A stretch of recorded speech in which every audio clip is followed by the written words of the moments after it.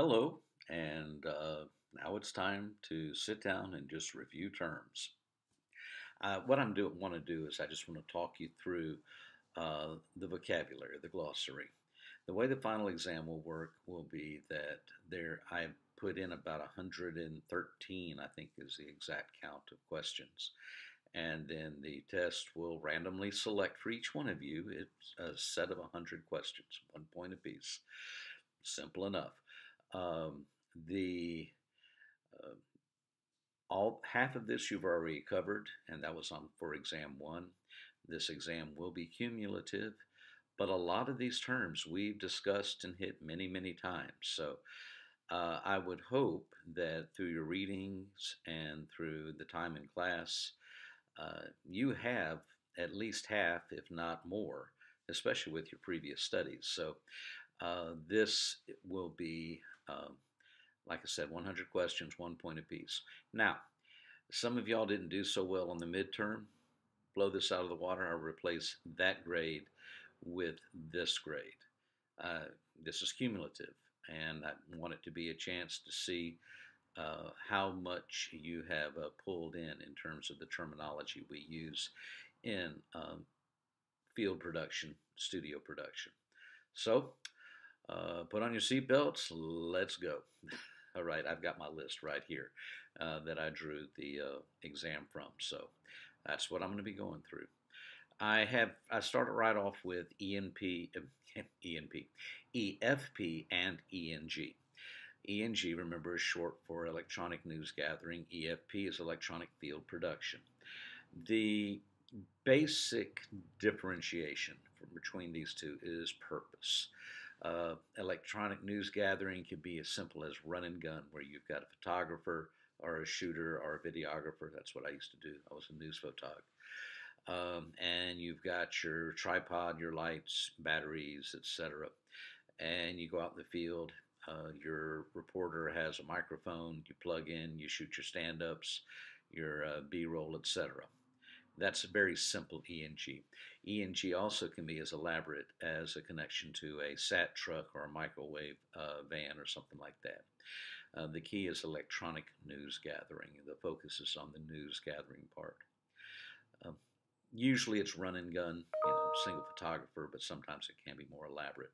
Electronic field production is a much broader capacity or capability. It could be multi-camera.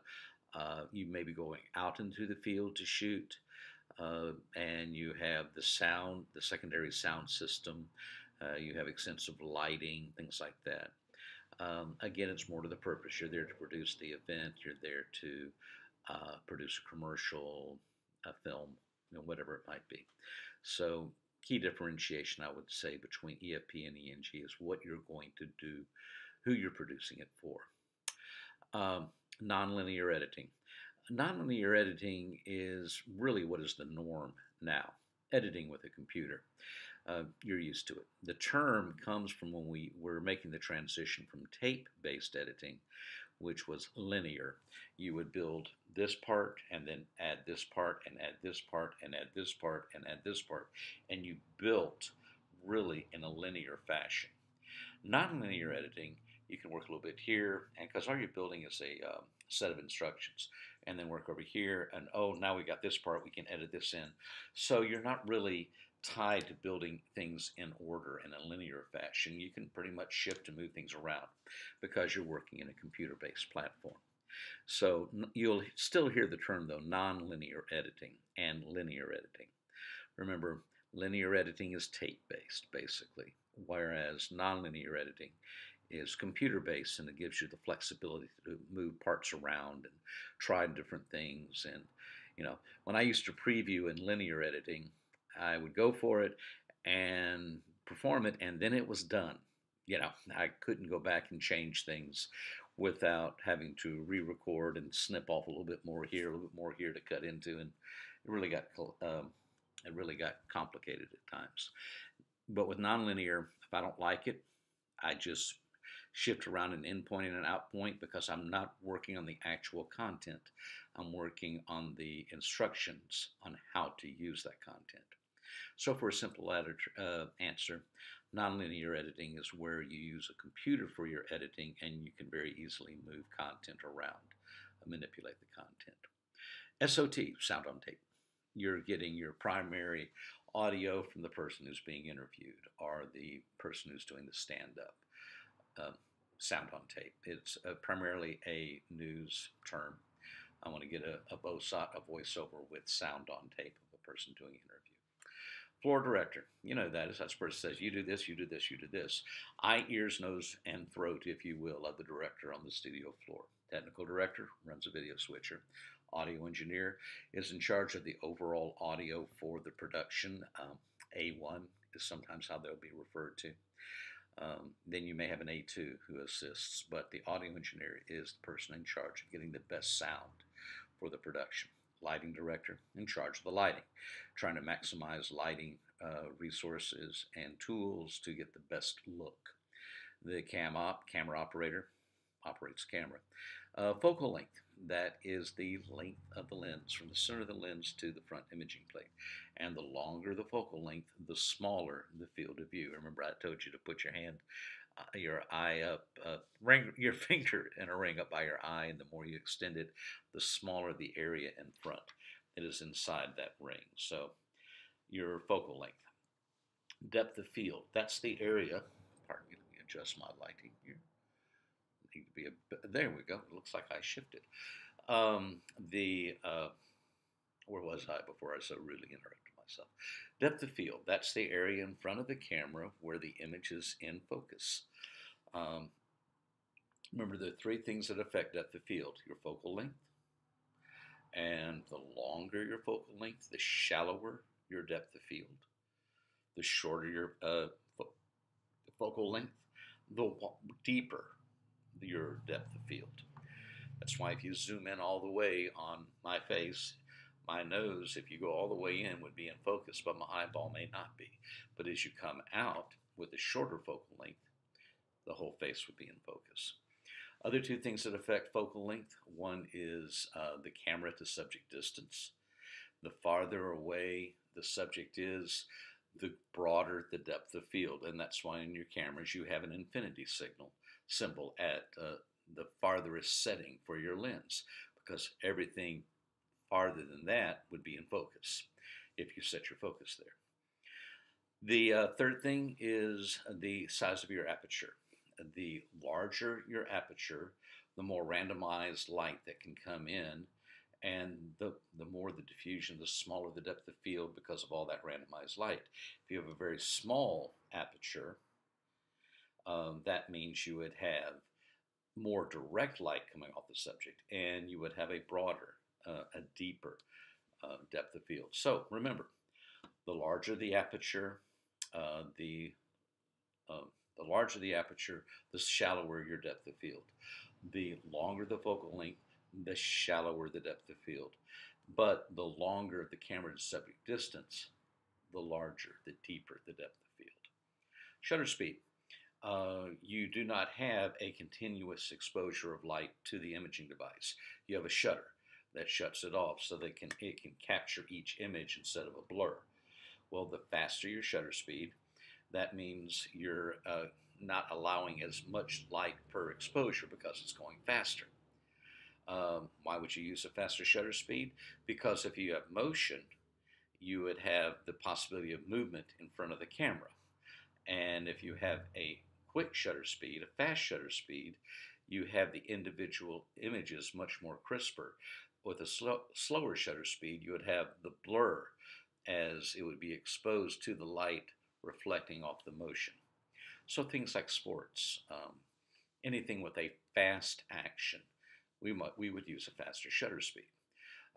Anything like, let's say right here, I'm talking, I am not moving around that much, therefore we can go with a slower shutter speed if we were shooting, and that way pick out the nuances in the light if we so desired.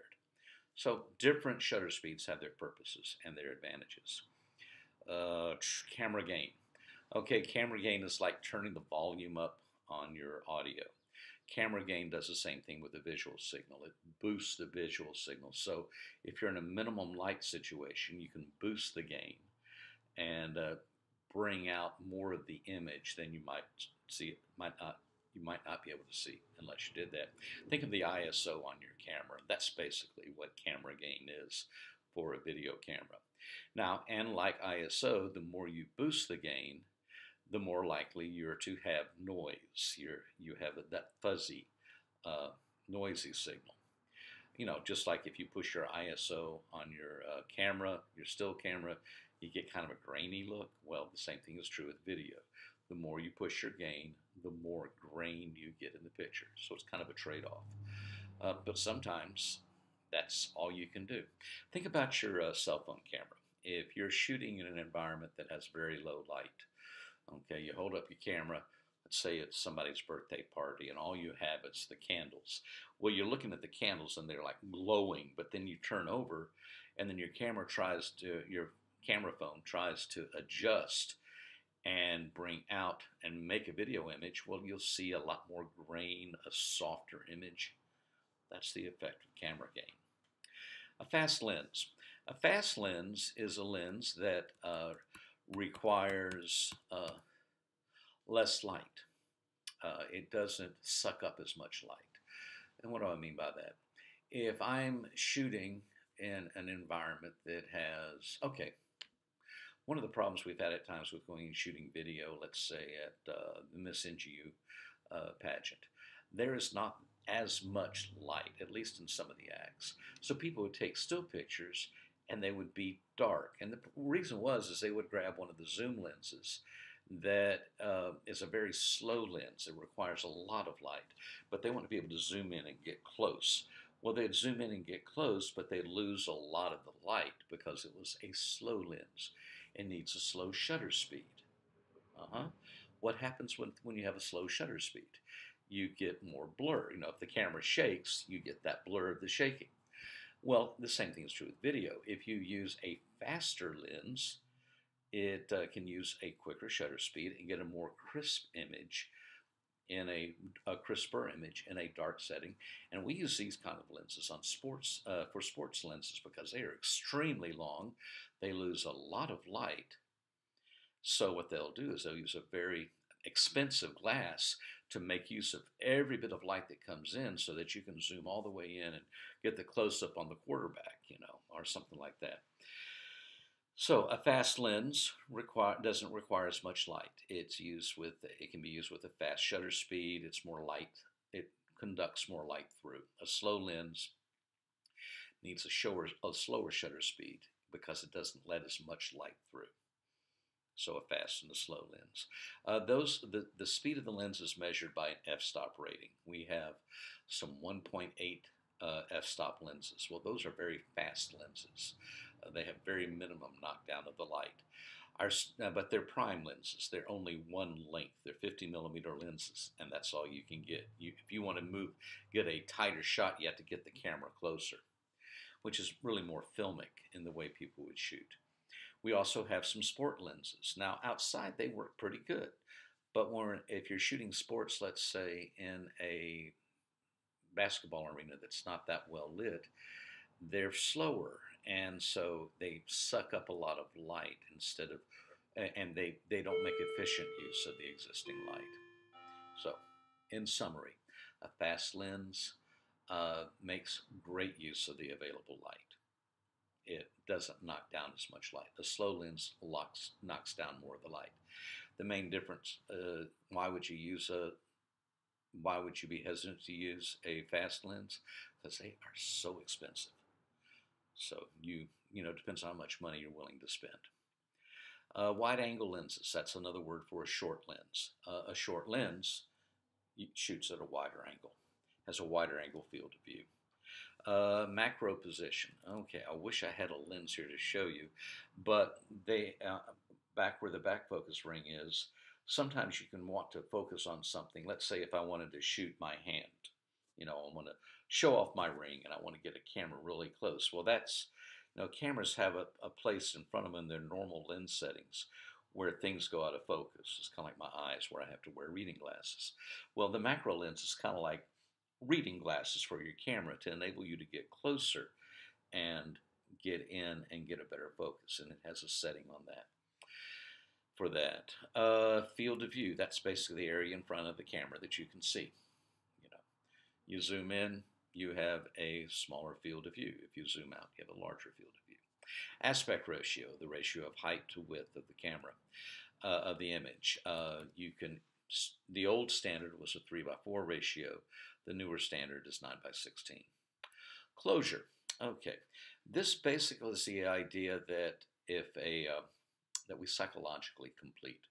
Remember I told you about the cutoff lines. Well, you could do a cutoff here, and still that wouldn't be an uncomfortable shot, except for the fact you're up in my face. But if I cut off here, now it looks like we got a floating head. Closure allows us to psychologically complete the image. We mentally provide the closure to the image. We do it right here. We have a termination point, and now all of a sudden we've got a head that's floating around. It's more of a psychological, a way to kind of show part to mean the whole, and we mentally provide the closure. Tilt. This is tilting a camera up. This is tilting a camera down. Nose room. You know, if I'm turning, I'm giving myself space. Remember your rule of thirds. The rule of thirds, where you have, you know, your. Let me see if I can do this right. Down here, and then you have your. Boy, I'm working backwards. And then you have your lines right across here at the thirds. Well, nose room is you put your head over here on this side on that third line, and that gives you look space over here. I'm going backwards here. Okay, this gives you the nose room area in front of your nose to give yourself give your talent a place to look, if you will. No, this is my to give my nose room. Okay, yeah, I knew something felt wrong. So now I'm giving myself nose room looking this way. I found a video, an interesting video on the rule of thirds, and I'll post it onto the Facebook group and put it in Blackboard. A nice explanation for how we use the rule of thirds and the intersection points. I'll post that for you. Truck. That is when the camera itself moves from left to right. Makes sense? That's a truck. Dolly in, dolly out. Sorry about that. That's when the camera moves in or away from the subject. Tongue. It's not this thing. Tongue is where you have a camera on the end of a jib, and then you move the camera back and forth. And let's say the camera, as you're coming, shifts its angle, and you kind of come around the subject. Two people in the shot. 180-degree axis. Okay, this especially when we're shooting in a live event type production. Think in terms of the line of action in this conversation. Right now, it's from me to you. So that means if we were shooting, let's say it was a running thing. If I have a camera over here looking at me, and then I cut to a camera over here, this camera sees me looking from the left-hand side to the right-hand side of the frame, but this camera sees me looking from the left-hand side of the frame looking the opposite direction, because it's on the opposite side of this 180-degree axis. And so my head would go from looking this way in one image to this way in the other image, and that can be confusing, especially if you have someone like a running back running from one end of the field to the other. It looks like they changed direction in the middle of their run. So what we do is we have the 180-degree axis. So imagine a line running right down the middle of your motion, your axis of motion. And what you do is everything needs to be, okay, I'm backwards as I'm looking at this. Everything would need to be on one side of this line in a 180-degree arc. So as long as all my cameras are on one side of this axis, I mean the proper visual perspective for all of the action in front of me. But if I go on the other side, I've now reversed the direction. This is extremely important, like I said, for shooting court type events, things like that. When you're shooting in chapel, they actually have two axes of action. You have one on the stage across, and then you have one from audience to stage. Now, during the music, you got a lot of interaction between the musicians on the stage, and that works for shooting a lot of this stuff. But when it comes time for the sermon, a lot of the action is from the stage to the people who are reviewing, a different line of action. So, you got to keep these things in mind so you don't cause visual confusion for people who are watching what's going on. Let's say you have a chase scene going on in a film, and two people, one person is pursuing the other. Well, if you reverse the axis of direction, the axis for your cameras, it looks like all of a sudden now the person who was the chaser now has become the chasee or the chased. So be aware of this axis, the 180-degree axis. A cant. A cant is also called a Dutch angle. It's basically when you give an angled look, you put it, uneven. Now, why would people use this, sometimes called a Dutch angle? I don't know why people keep on picking on the Dutch treat, Dutch angle. Anyway, that's an aside. That may be more of a philosophical question. But this would be a cant as opposed to a more level shot. Now, people generally prefer to have a level shot, but why would we use a canted angle? To create tension. If you need a reminder, go back and go YouTube and look at the scene where Pee Wee Herman finds that his bike has been stolen. That canted angle creates a tension of his distress over losing his beloved bike, and that sets up the quest for the movie. Pan. I think I told you before. Pan is when you're turning the camera left and right. Hope you enjoyed the tour of my house. And the tilt up and down. CCU. CCU is short for a camera control unit. It's part of the camera chain. A camera chain is the camera through the cables back to the CCU, camera control unit, into the video switcher. The CCU is where you have all the remote control functions for the camera.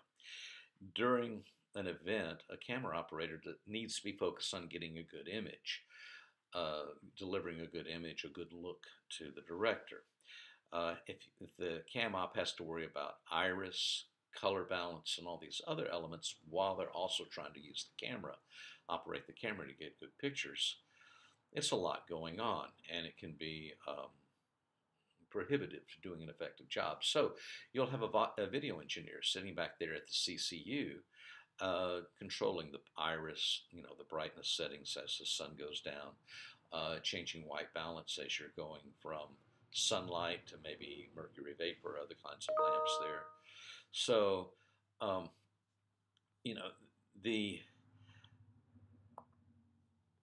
okay, sorry about that. I just got I'm waiting on an email for a meeting I was supposed to go to. CCU, the video engineer basically can take over a lot of the technical functions on the camera and free the camera operator up to do what they're supposed to do, which is provide good images. CMOS and CCD, these are basically two imaging technologies. CCD was the older digital imaging chip, charge coupling device is what it calls, and then you have the CMOS, which is the newer and actually gaining in a lot of popularity. But they're both two types of imaging devices used in video cameras now, be they DSLR, portable video cameras, or the bigger video cameras. Beam splitter. Okay, light comes into the camera through the lens, and then it hits a prism that will divide the light up into its red, green, and blue components. And it bounces the green here, the red. Actually, I think green goes straight through, red goes up, blue goes down. And they have CCDs, or CMOS chips, that then receive I believe it would be CCD chips that pick up the red, green, and blue images to give you your component signal. Remember component video? High def, and it actually sends the red, green, and blue information down on separate channels as opposed to trying to combine them into one signal. Hue. This is the actual color in an image, red, blue, green, the color itself. Luminance is the brightness of a color. Pink would have a high, high luminance.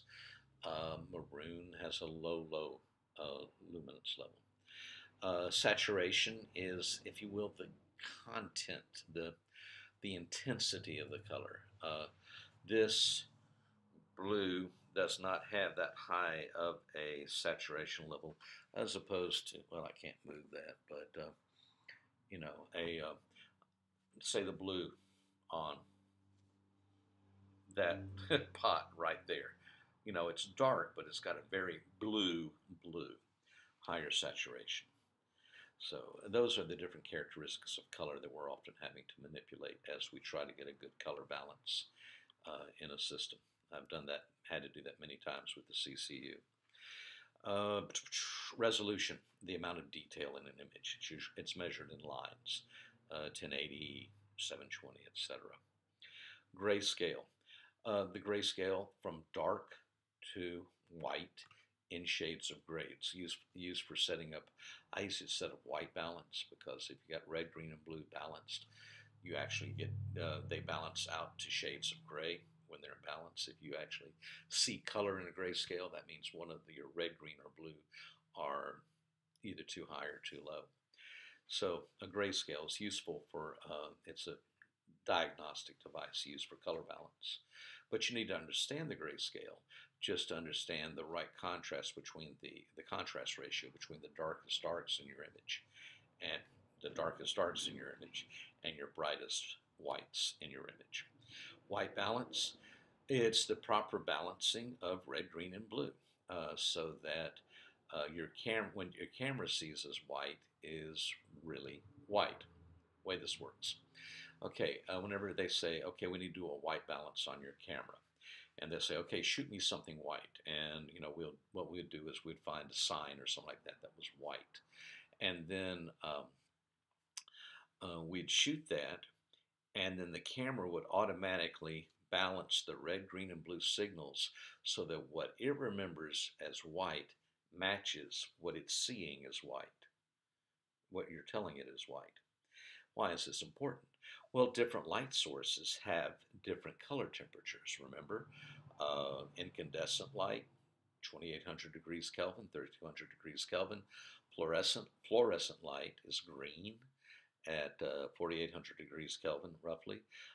Sunlight and a lot of LED lights, this light that I'm using here, the light is about 56 to 6500 degrees Kelvin. See, in this room right now where I'm sitting, I've got a lot of sunlight coming in through the window. I've got light coming through the door in the mudroom, and that's all sunlight, so it's very blue. If I had an incandescent light, which is a lower color temperature, and the camera would balance off that to get my flesh tone, I would be in a room glowing blue.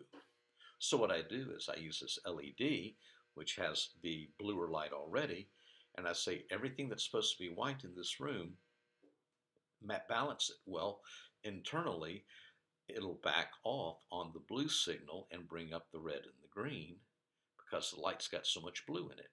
And that's how it gets the flesh tone to look normal. So white balance is basically how we make sure cameras have the right color. If you want to see what bad color balance looks like, go on YouTube and you'll see people who will who look very orange, or maybe they look purple or something like that, on their flesh tones. And you're saying that doesn't look bad, that doesn't look good. Well, you're right, it doesn't look good. It's because of an improper color balance setting. Pixel, that's the little bitty imaging dot, if you will, both on the receiving in a CCD or CMOS and in the building of the image, such as on the screen display that you're probably looking at. Contrast ratio, the ratio between the brightest and the darkest part of your image, in your image. The camera, newer cameras can handle about a 40-to-1 ratio, with the brightest part being 40 times brighter than the darkest part. Human eye is like 100 to 200. I don't remember the exact, but our eyes are much more able to handle the high contrast dynamics in an image. High definition video. High definition video, a lot of definition in the video. Generally, those standards, a minimum of 720 I or P, interlace or progressive, usually it's 720p, to 1080 I interlace or 1080p, 1080 lines progressive. And now we're looking at 2K and 4K. Now, these are all just 4,000 lines, 2,000 lines. These are all just measures of resolution. Camera head, that's where the camera stuff happens. That's what's on top of the tripod. That's where the imaging, the glass is attached, the lens is attached to it, the viewfinders are attached, all the processing circuitry of the image, the beam splitter, your pickup chips, and all that. Boy, I almost went old school. I said pickup tubes. We haven't used those since the 90s, in most applications. Panning head, that's what the camera head sits on. That's where you have your tilt and lock. You have your frictions, which help control some sort of resistance, so you can do smooth operation. Your locks and controls like that. Then you have your pedestal or tripod. What we have in the studio, we have both the tripod, that's the three-leg thing, and then we have the pedestal. That's the one with the big ring with the steering wheel that we can raise up and down, and then we can move around. That's more of a professional studio rig and allows for smoother movement if you have to truck the camera or dolly in and out. Okay, and that's the content from the glossary for test 1. Now I'm going to go ahead and we're going to, let's see, I'm trying to get my lighting set back here. We're going to go to the glossary for test 2. Speaking of lighting, first thing we're going to address is lighting. The base light, that's just the overall ambient light, if you will, in an area. In base modeling lighting, we try to establish a good, usable base light, so that things can be seen. And then we use specials to highlight certain areas, maybe to fill in the eyes if you have a lot of top-over light or something like that. So the base light, just what meets the technical requirements. An ellipsoidal is a type of light. Remember, that's the one where they can put in the Leica or the cookie to cast a shadow image up against a backdrop or something like that. You've got a Fresnel. That's the one that has the circles in the lens. That's a standard film and television and theater light where you can move the bulb closer in or further back to open up, to spread the light, or to make it very narrow as a spotlight and pin the light. You have a clip light. That's literally a light that's on a small stand that can be clipped to something, because sometimes you need to place specialty lights in some hard to get areas. This is especially true for location shooting. Incandescent lighting. This is the old standard for lighting that's got the filament in it, and it's got the bulb, like what you'd use in your household. Quartz lighting is usually this. The thing about it's just a big, broad term. Incandescent lighting generally has about a 28 to 3200 degree Kelvin color temperature. It's more yellow, orange. Incident light. Incident light is the light coming from the light source. If you have a light meter, you can measure incident light by looking at the light. So it would be like this light that I have, this desk light. I would hold the meter up to there, looking at the light that's being sent to my face. This is opposed to reflected light, which is when I turn the meter around and then I'd measure the light that's bouncing off my face onto the meter. Both types of lighting are important. Incident light coming from the source, reflective light reflected off of the image you're shooting. I would measure my incident light to make sure if I've got, let's say I have to light a large stage area. Well, I would walk through with my meter and measure the evenness of the light. How do I have the two light patterns overlapping to make sure that on the stage I don't have dark spots as people are watching. Are walking around on the stage. Reflected light is something I would use maybe to measure the light on my green screen. I want a nice even green so that my keys will be simple. So I would measure how is it reflecting the light off the green screen. As long as I get a good even reading across my green screen, been a long week. been a long 3 or 4 weeks. If I can get a good measure of even lighting off my green screen, then I'll know my keys, my chroma keys, will be more effective, less harder to control. LED light. An LED light is simply a type of light source. Incandescent is a light source. Fluorescent is a light source. LED is a light source. It's what generates the light itself. Now you can put incandescent in a LECO or an ellipsoidal. You can put it in a Fresnel. You can put it in a scoop. That would be the housing and the construction. The light source, LED, incandescent, fluorescent, will greatly affect the color temperature because it's the actual quality of the light. If you will, the fixture, the housing, controls how you manipulate the light. That's a fair way to describe it. So if you're looking at a scoop, just a big, like a scoop, it's used, put your light element in the back, usually in incandescent, but you can do it with an LED, and it just spreads out a wash of light. We've talked about the LECO or the ellipsoidal. That's what they use a lot of at the theaters. You know, they can set the spots and the areas that they're lighting on the stage down at the theater. Some of them can be bare narrow spots if they want to light a small area, or wide washes. They can use the shorter lenses on the LECO and spread their light out. Color temperature, you know what I mean by that, the color of the light, literally. Remember, incandescent is about 28 to 3200 degrees Kelvin. Fluorescent is about 48. When you move up to sunlight, a lot of the LED lights, you're looking at 56, excuse me, 56 to 6500 degrees Kelvin. A dimmer. A dimmer is simply a fancy resistor that controls the amount of power going to a lighting element. It's your dimmer switch. You know, you turn it up, you get brighter light. You turn it down, you get darker light. Now, in our lighting and theater and all that terms, the dimmer itself is where that happens. You know, the variable levels of resistance are applied to knock down the voltage that gets out to the light or the wattage. So usually you'll have dimmer packs that are set aside, and then you'll have a controller that controls where the light and where the power is routed through the dimmer. A flag. A flag would be something like this. And let's say I want to mask off my bald spot, which is my head. A mask will control the light, a flag, excuse me, can be used to control where the light goes. Now, you're saying, why, that's kind of silly on your head, but yeah, but now let's say, see if I saw this working. Okay, you see how on the wall behind me, let's say I wanted to prevent light from hitting, let's say, I think I used the illustration. We're doing the resurrection. It's Easter weekend, and we don't want any light to be seen on the tomb, but we want when Jesus steps out, it's full in the light.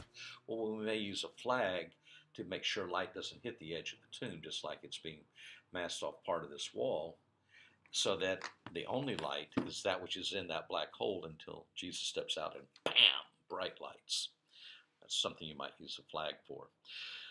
On a LECO, you actually have little barn doors, and it'll, I shouldn't use that term. On a Fresnel, we have barn doors. Those are those black flaps that can be used to shape the light and control the light. In a LECO, you have shutters that internally can set hard edges, and those are really great for that type of theatrical effect. We can mask it off so you don't see any light spillage onto an area surrounding the hole, but all this light is pumping into the hole, but since there's nothing in that hole to reflect the light, you can't see it until someone steps into the light hole. Bam! There they are, brightly lit.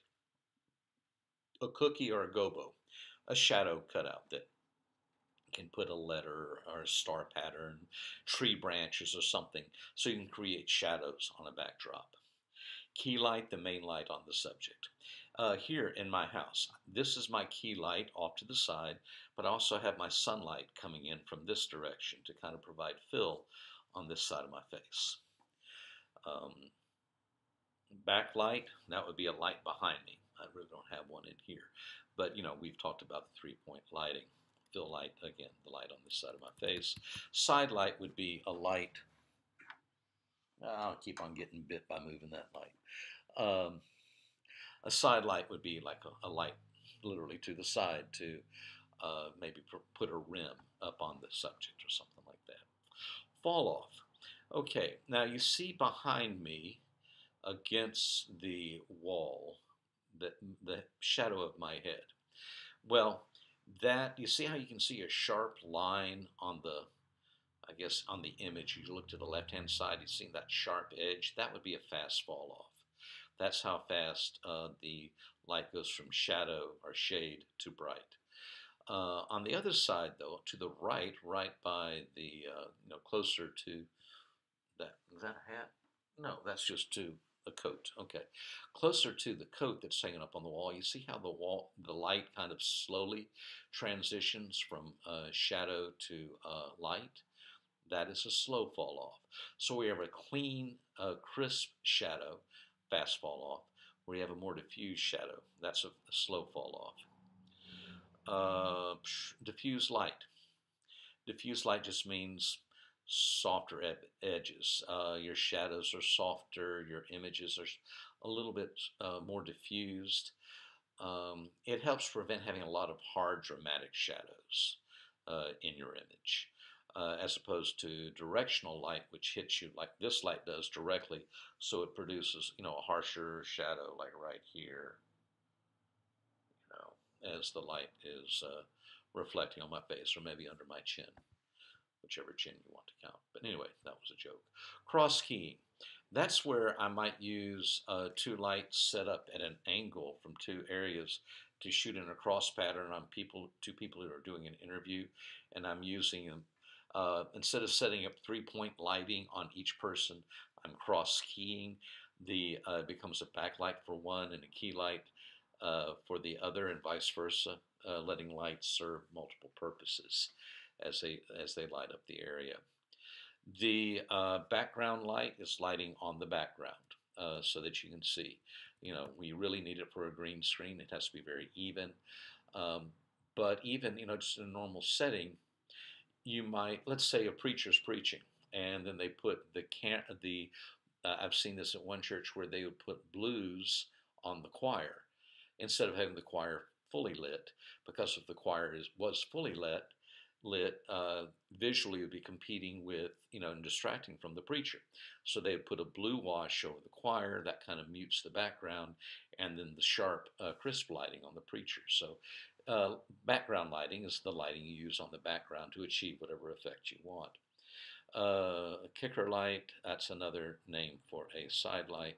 Lumen and lux are units of measure, kind of like foot candles, and the more lumens you have, the brighter something is.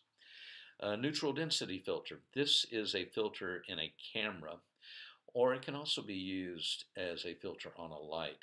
That all it does, without affecting the color temperature, it simply knocks down the amount of light either coming off of a light or coming into a camera. Usually we hear the term used in the camera, and that's the standard place you would hear it. But a gray piece of gel, if you will, on a light achieves the same function. So what do we use it for? In a camera, you've got sunlight coming in. It is really bright. And when sunlight is really bright, it makes it difficult for your camera to make full use of the iris to get the subtleties in, because it's going to be shut almost all the way down. So you put on a neutral density filter, pardon the sound of the clock there. We're at the top of the hour. No, we're not. It's 3/4 of the hour. So the neutral density filter knocks down the amount of light coming into the camera so that you can open up your iris more and get a little bit more control. You say, well, don't you want to have, iris shut down all the way so that you can maximize your depth of field?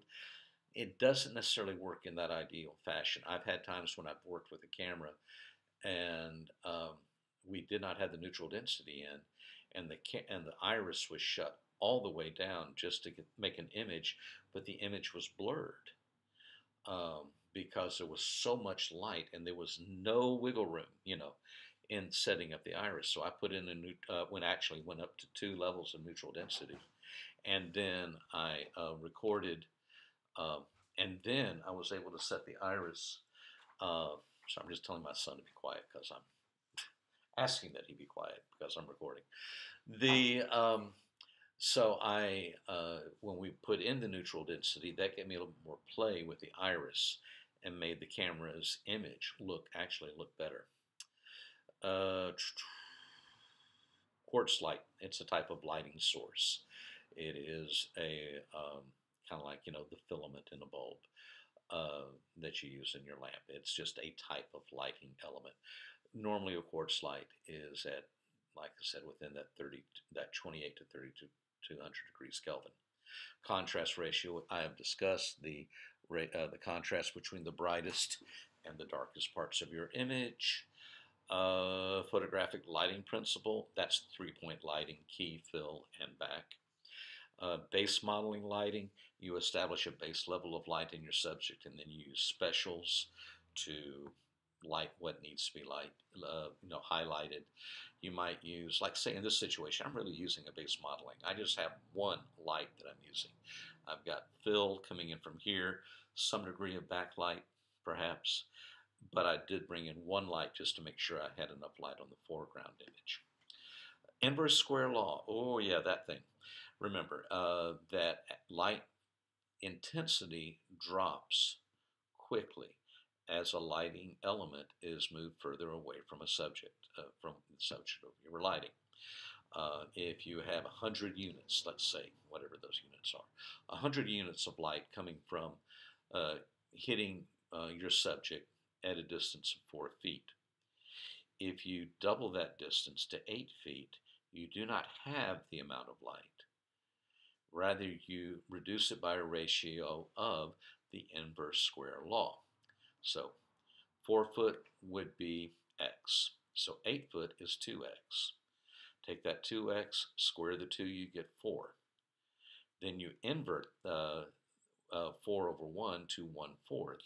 So you have 1/4 of the light hitting the subject when you double the distance. So instead of having 100 units of light hitting your subject, you have 25 units of light. Same principle applies to microphone distance as well.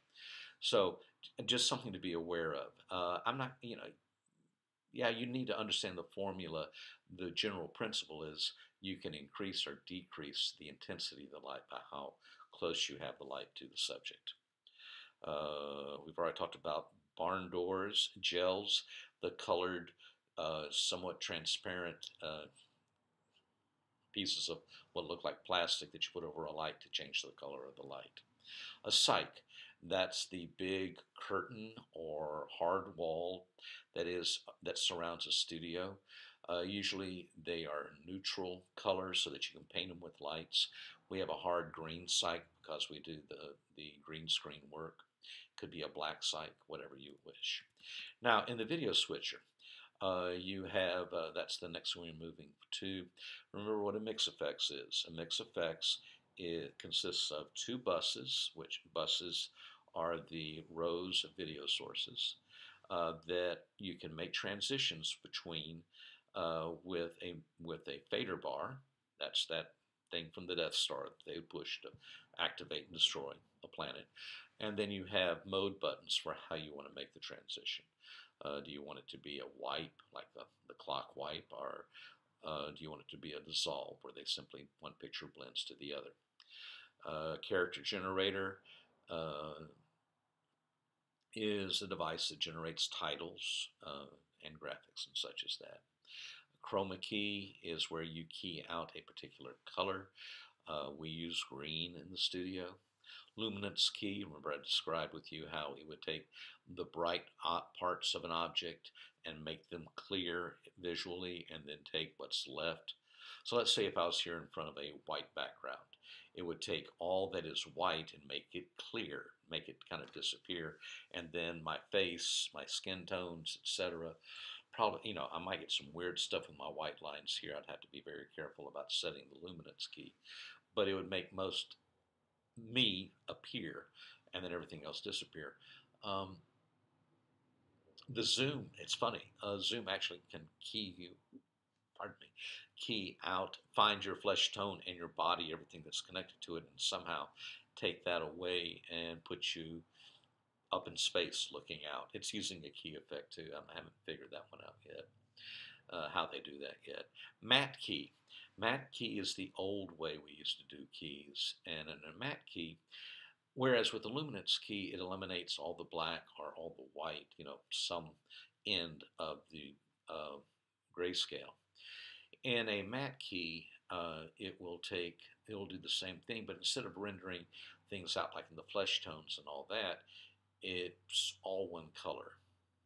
We used to use it to do titles. I used to press type white letters on a black background. It would key out the black, and then you would have the crisp of the white lettering. And then we can go in and change the color, but all the colors, all the letters would be the same color. So that's a matte key. It's not used that much anymore, except for maybe some artistic stuff. Effects bus, that's where we select whatever effect we're going to bring in. It could be like in a key, the source we're going to pull our key from, things like that. Preview bus, that's where you select what you're going to go to so you can look at it ahead of time.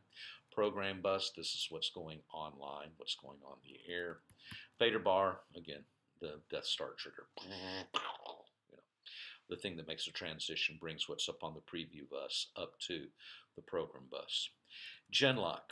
Okay, you remember when I talked about scanning? Things have to be scanning together if they're going to be mixed. Well, Genlock is the function that allows all the scannings to sync up from your video sources. A dissolve, one picture blends to the other. When we do a dissolve to or from black, it's fade. It's called a fade to black, or a fade up to whatever camera. Cut, instantaneous change from one picture to the other. A super is kind of like a dissolve that got stuck in the middle, where you're bringing two images and you just kind of had that overlap of two pictures on top of each other. Downstream keyer, remember downstream, that you have what comes out of your switcher, and then here's your downstream key, and this will go on top of everything that's coming out of the switcher. And if you have another downstream keyer here, this goes on top of this, which goes up on top of this. It's all just downstream. Codec, a coder decoder, compressor decompressor. It's a way to process the video signal so that it can move through the narrower bandwidth. Time-based corrector. This is an older device that would take a video signal in. Could be from a satellite, from a sat truck, or from a camera that couldn't be Genlocked. And then it literally holds the video image for a split second until it could sync up with what's going into the switcher. And that way you can integrate outside video sources that are not locked into your video production. Now, one thing to remember is that there are also two different kinds of switchers with regard to this. Some of them are what we call synchronous switchers. Those are switchers that have to have all the sources synced together. Usually these are larger, more heavy-duty production-oriented switchers. Then you have non-synchronous switchers, which means they can eat anything. And the only problem with these is they still have to sync up. So sometimes, especially if you're shooting like an athletic event or something that's moving, you'll get that freeze frame as it holds on to what you're cutting from before it moves to the next video source, because it's finally got it synced in. So that's why we like synchronous switchers for like big sporting events, because everything's in sync and you push the button and it cuts instead of having to go through extra steps. You can work with a non-synchronous switcher. You just have to make sure you use a preview bus so it can sync in and preview, and then you do your cut. It makes it a two-step instead of process, instead of a one-step process of just hitting your sources on the program bus. Component-based video system. That means you divide the red, green, and blue and the brightness information into separate components. Brightness lives on the green channel, and then red and blue. Composite video signal, all these things are compressed into one video signal, which only travels down one cable, which is nice, but it's also more compressed. Therefore, it doesn't have as much detail.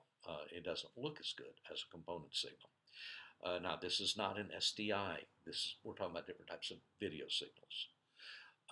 YC component is another type of component, but instead of 3 channels, you have 2 channels, brightness and chrominance. The Y is the brightness, chrominance is the color. RGB component system is a type of component system, red, green, and blue. Or you might also have a Y, Y minus R, or, R minus Y, and a blue minus Y, which is basically the same thing as an RGB. Compression, removing the unnecessary parts of an image so that it can take, a signal can take less bandwidth. Instead of rewriting the whole background, only send the information that changes what changes in the picture. Field log, that's where you write down, okay, we recorded this, and this. This is really helpful, especially when you're doing film type production, to make sure that you've recorded what you need. And also a film log is a record on that tape or that now chip or SD card, so you know what is on there. Now, one of the nice things about computer-based technology, you can actually name the files and have folders inside.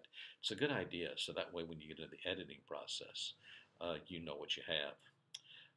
JPEG is a particular format for still images. MPEG, MPEG-4 are video codecs for visual, for video content. And a frame store synchronizer. Frame store synchronizer is that device in the video switcher that's non-synchronous. It's where the image, this picture, the image from the camera, image from a satellite feed or something like that comes in, and it is momentarily delayed until its scanning lines up in sync with everything else, then it's released. It stores the frame and synchronizes it, hence the term frame store synchronizer. Now, additionally for the final, to make sure, like I said, know all the terms from the glossaries of the first 2, understand the concepts. That's what we've just done.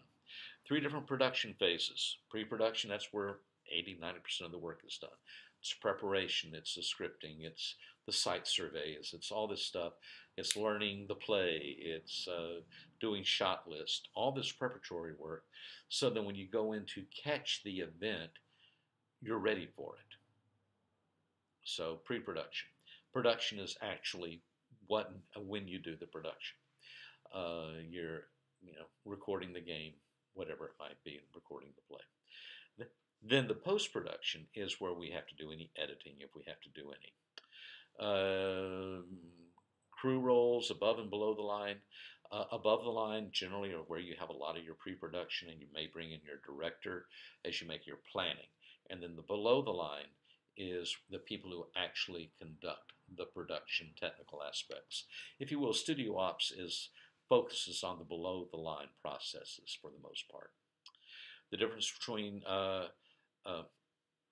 what a location survey, a site survey is. I posted that video for you as part of your pre-pro assignment. A scrim, this is 2 other terms.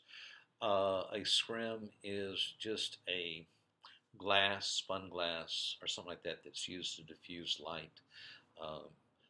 We use them, what I'll do sometimes is, so I don't have competing shadows, I'll use a direct light on a key, and I might have some sort of diffusion. Scrim is a form of diffusion on another light to soften the shadows without having just blaring lights from both sides. And a treatment is a term we'll use from time to time, especially when people want to do a new program, let's say for Vision Media, Vision TV. A treatment is basically a description of the program, production narrative, a plan of how you're going to do it, things like that, so that we can start to get an idea of the production we're going to do. Don't you love that clock? I guess it's trying to tell me, Andy, it's time to wrap this up and be quiet. So with that being said, these notes are in the book. We've discussed them in class, and hopefully this video will help you as you prepare for your final exam. All the best, and looking forward to seeing y'all in the fall. Take care.